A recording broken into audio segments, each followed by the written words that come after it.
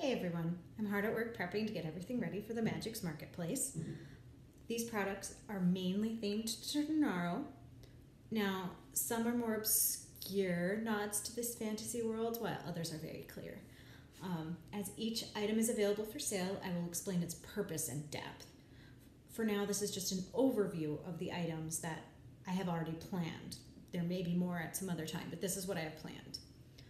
First are what I call the Princess Pretties. These are handmade bows on baby headbands, adult headbands, hair ties, clips, etc.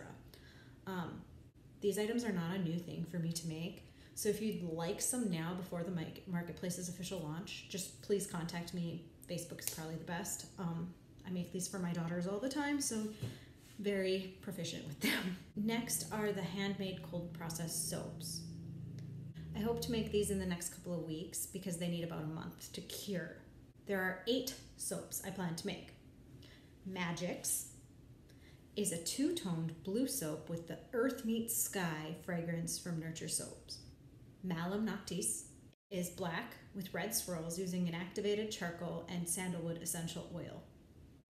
Anna Sophia is light purple with lavender sprigs and a mix of lavender and lilac essential oil.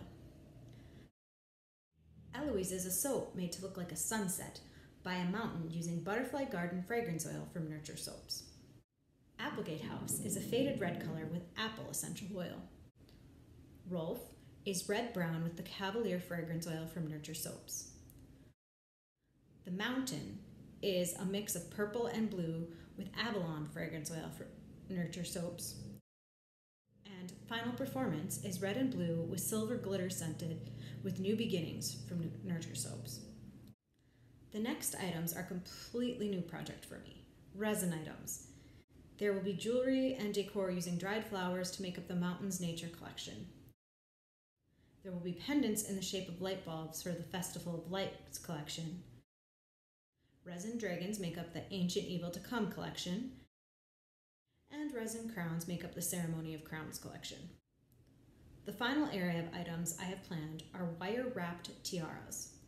I'm hoping to launch the Magix Marketplace items by the end of the summer. As of right now, the only places they will be available is the Facebook page or my website, which are linked below. Depending on response from all of you, Etsy may potentially be added as well. Price points have not been calculated for any items except the Princess Pretties. So let me know which items you are most interested in. Is there anything else you'd like to see in the Magix Marketplace? Comment below, send me a message, any of that.